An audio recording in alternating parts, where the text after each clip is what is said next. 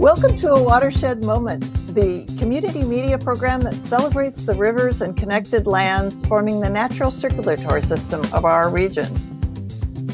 The health of these watersheds is intricately tied to that of the humans who live here and affect them. So we invite you to come along as we explore the natural landscape, observe the wildlife, and share the beauty minutes away from our homes and daily commutes. This series will introduce you to the organizations and to the passionate volunteers, organizers, recreationists, athletes, and scientists who work tirelessly to sustain and improve these watersheds. Welcome to A Watershed Moment.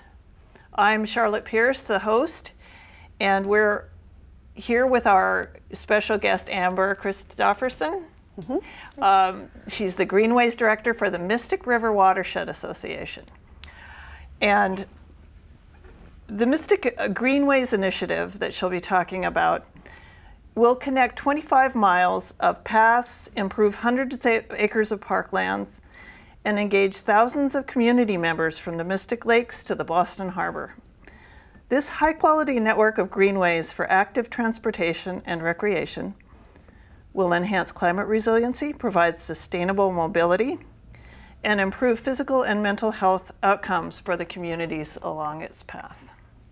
So, Amber, I know that Mystic River Watershed Association formed the Greenways program in 2016. And can you tell me a little bit more about why this program was started and the elements that are incorporated? Sure, yeah, I'd love to, and thanks for the introduction. Yeah, and tell us a little bit about yourself too. Yeah. Well, the story of the Greenways has to do a little bit with my personal background. I am a long-distance runner and a cyclist, and I live near the Charles River, and that's where I train. You can run for dozens of miles along the river and never leave the edge. When I discovered the Mystic River, it was a disconnected network of paths. There were a lot of starts and stops and dead ends. And I thought to myself, why is this the case? And at the same time, the Mystic River Watershed Association decided to start a new program, the Greenways program. And just for those of you that are not familiar with that term, we think of greenways as half parks and half active transportation. So it's all about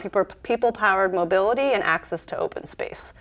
And so when we started this, we thought, why doesn't the Mystic River have access to these open spaces and to the river in the same way the Charles and even the Neponset has? So that's where we began. And you know, it's fairly common knowledge that a lot of health outcomes are determined by where you live. And we wanted to make sure that people that live within the Mystic River communities have access to those amenities that make people healthier. When we started 5 years ago, we were thinking a lot about community health. Now we're thinking a lot about two important topics, which is climate resiliency and equity. So we're working to direct resources to environmental justice communities to reverse these inequities in access to open space and make safe places for walking and biking. Climate change is at the forefront, as we all know. We're working regionally through the Resilient Mystic Collaborative to think about climate impacts at a regional scale. As you know, water, transportation, they don't see boundaries, they don't see town lines. So we're trying to bring together the 21 cities and towns for a cohesive... So, yeah, I was going to ask you how many cities and towns. So it's 21 cities and towns. We're trying to make a cohesive network of parks so that there aren't dead ends and paths. And also look at mitigating heat island effect and flooding, which also have regional components. Sure. And you know, in the last year and a half, we've had this pandemic. And I know I personally relied on the Mystic parks to, you know, to walk my dog, to get out. And did you find a lot of people were using this system more during the pandemic? Yeah, absolutely. First of all, you know, urban parks are an essential part of 21st infrastructure. It's not a nice to have. Parks are critical, and the pandemic just made that even more clear. Massachusetts state parks, the ones that are managed by the Department of Conservation and Recreation, saw a 300% increase in usage, particularly as several other private parks were closed. Those parks remained open, and people flocked to them. I noticed that. So, you know, which also creates other issues of trash and maintenance, and we're hoping that the state continues to invest more, not just in creating and transforming new parks or existing parks, but creating new ones and making sure there's long-term maintenance and plan. Right, cool, yeah. I mean, it was really a good mental health, outlet to have during the last year. And that was what everyone said. You can be safe to recreate outside, you can social distance outside, so it became such an important part of our communities. Exactly, and maybe we can put the map on the screen and we can show people what we're talking about. Can you tell us a little more about the state of the projects in the Greenways program and what, a few of the highlights from those? Sure, yeah. So of the 25 miles, when we began in 2016, about 13 of those miles were complete with a few miles in progress. And in progress essentially means that the path or park is somewhere in the planning, design, or construction phase. So that can be a long period of time, but it means there's something happening to create a new project. As of 2021, which is 5 years later, we've completed 16 miles and we have 7 miles in progress. So we feel like really great about that outcome and where we're going and the momentum and demand for these spaces. We've also helped to raise funding, and in the last 5 years have raised $7 million for capacity, design and engineering, and capital funding, which is kind of the three components of how you get these projects built. And do you have a big event, or do you have corporate sponsors that come in and donate? Yeah, we have many sponsors that are corporations, state grants, federal grants. We do a lot of partnering with agencies and municipalities. So we want to involve all kinds of stakeholders, from the community to business to agency and state. Well, it sounds like it's going very well. I mean, that's a good progress, and the funding is essential, I'm sure. But could you just highlight a couple of these and give us a sense of how you work? How you look at the big picture, then you have to implement the details. Yeah, exactly. The vision is somewhat simple. It's just connecting all of these spaces along the river, and implementation is much more difficult. I like to joke that it's like I'm working on 10 different puzzles, and they all have lots of pieces that work towards completing it. I'm going to talk about a few projects. The first is Malden River Works, which is on the Malden River. It's part of the Malden River Greenway, which is a plan we did in 2017, and this is a 5-acre parcel on the Malden River in Malden.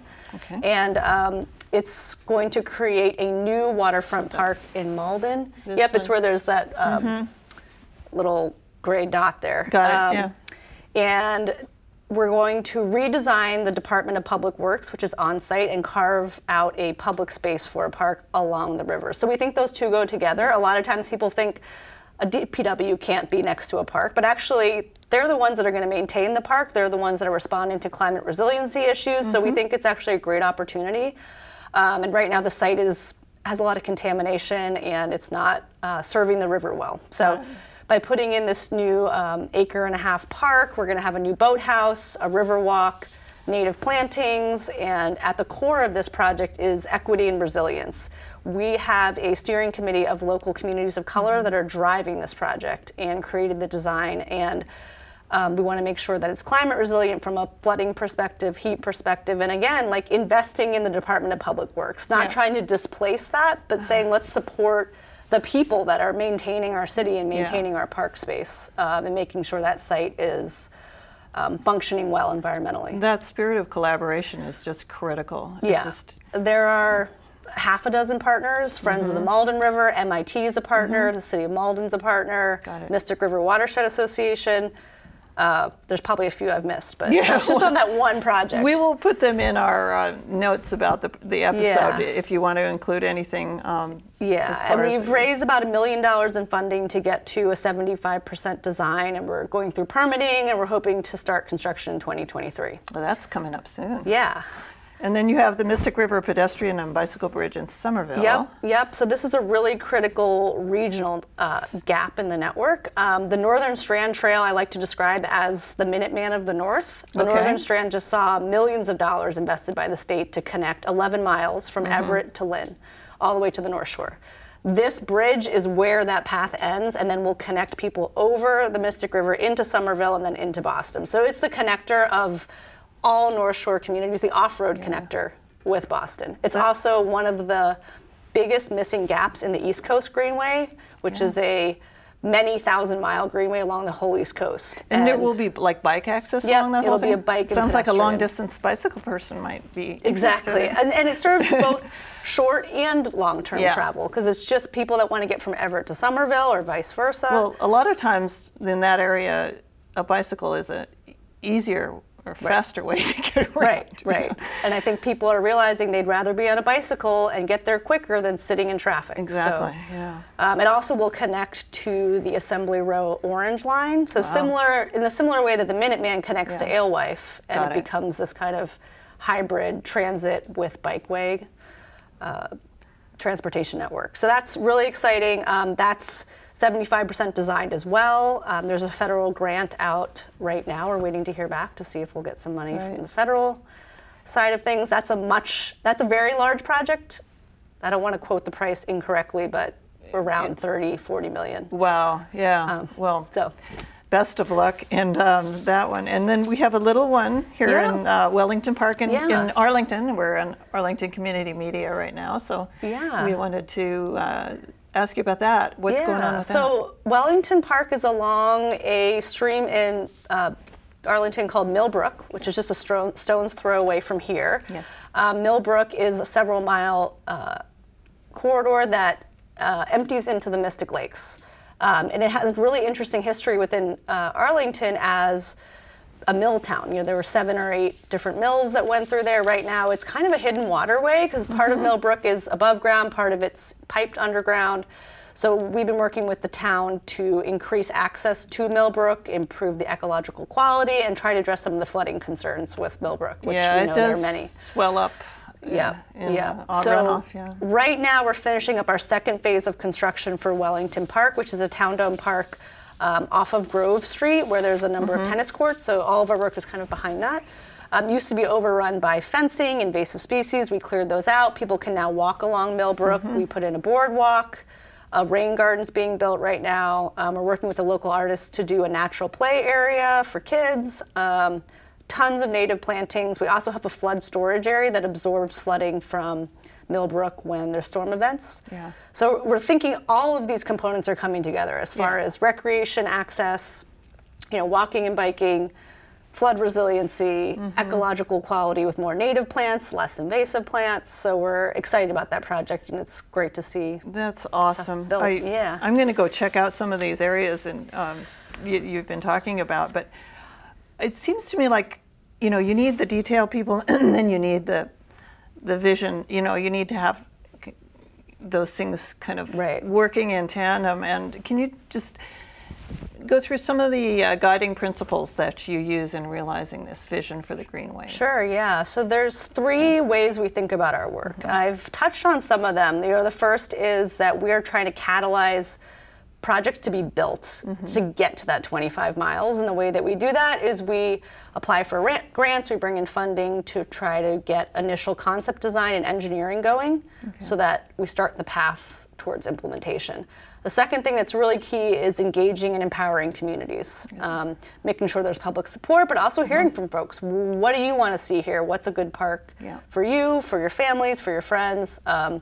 What are some mobility challenges you have? So that's important. And then the third thing is also just very hugely critical, is partnering with cities and towns and agencies within Massachusetts, because we certainly cannot do it alone. So, we're trying to connect those community voices with landowners and that side of things. Got it, yeah. And there must be different people in your organization. Can you just mention a few of them that you work with that have different skills? And you mentioned someone who's sort of the vision person, and I was interested in that. So we have a small but mighty team. We have a development team, which is essentially our fundraising, so helping us bring in grants, helping to fund my time and other folks' times. I work with community and engagement staff members, so they're helping me get out to meetings, host public meetings, do events, do rides, all of these things that connect us to residents on the ground.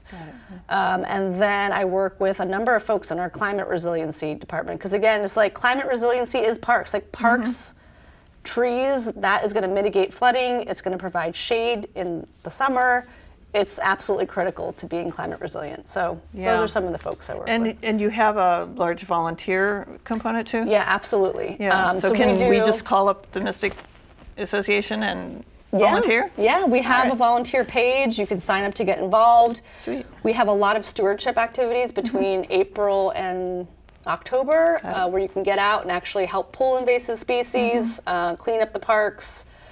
We also have volunteers that count fish. I haven't even talked about the herring migration that happens in the Mystic. Yeah. Maybe that's another. Andy Hersina. Hersina, he was on our first episode, and he's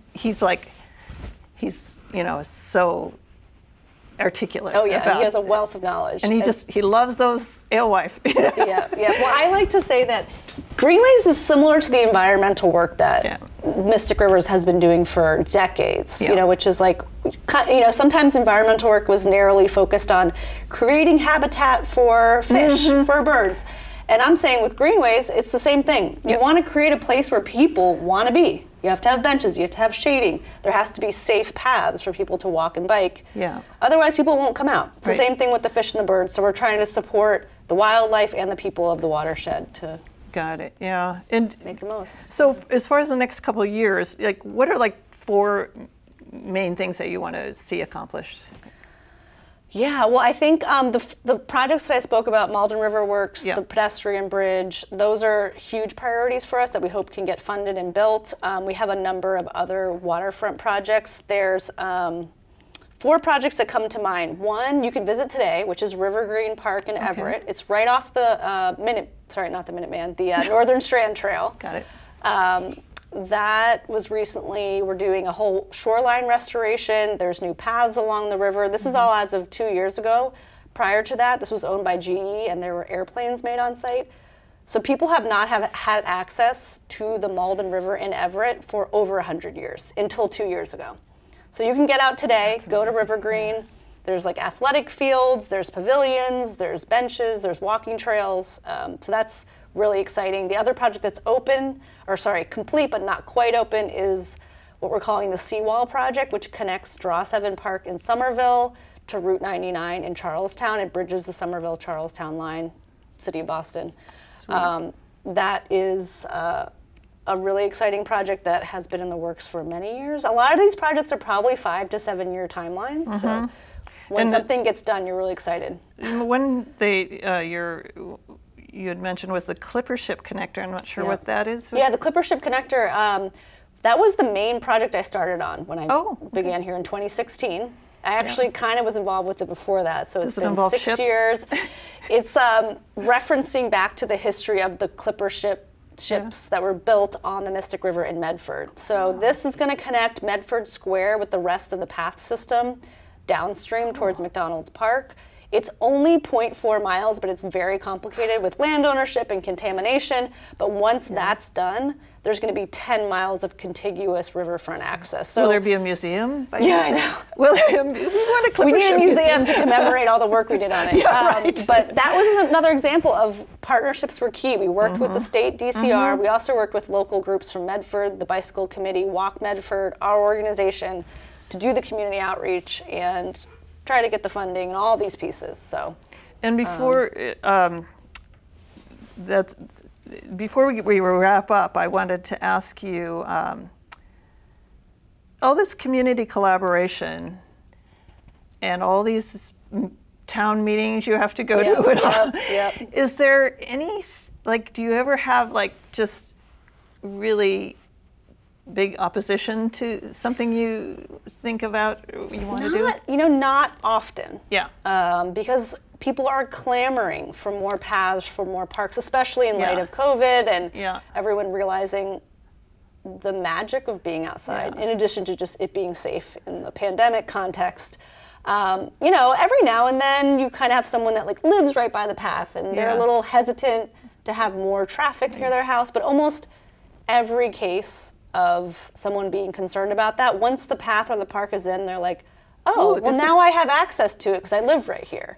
I like to count. So part of my commute is I bike from Cambridge to Arlington and I go up the Minuteman path. And I like to count, so from Alewife to Kickstand Cafe, essentially, center of town.